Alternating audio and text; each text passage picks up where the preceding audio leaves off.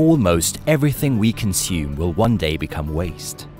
In Sweden, sustainable consumption, waste prevention, reuse, and reparation are the primary measures to create a circular economy and to decrease the amount of waste that is created.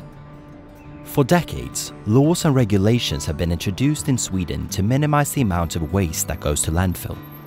At the same time, education is crucial to increase the awareness among citizens who are an important part in the waste management system.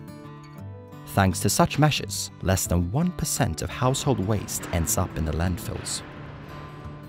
Waste management is crucial all around the world, and here in Sweden we live as we have 4 planet Earth, but we have only one, and we have to take care of it.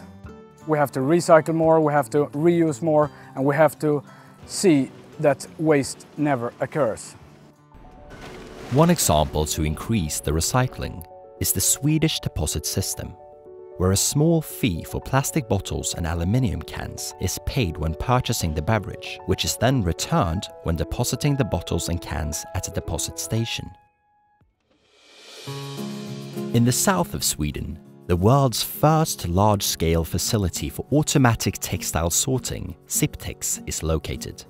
Here, about 24,000 tons of textile is sorted every year to be reused for new purposes, increasing circularity in the textile value chain. About 40% of the organic waste in Sweden is converted into biogas that can be used as fuel for transport. Waste that cannot be recycled due to toxic components or impurities is recovered as electricity, heating, or even as district cooling. Here in Linköping, we look upon waste as a valuable resource rather than a problem. One example of that is that we make sure that the households are sorting their food waste and put it in a green bag. The green bag is then transported to our optical sorting facility, where we make sure that we sort out the green bags from the non-green bags.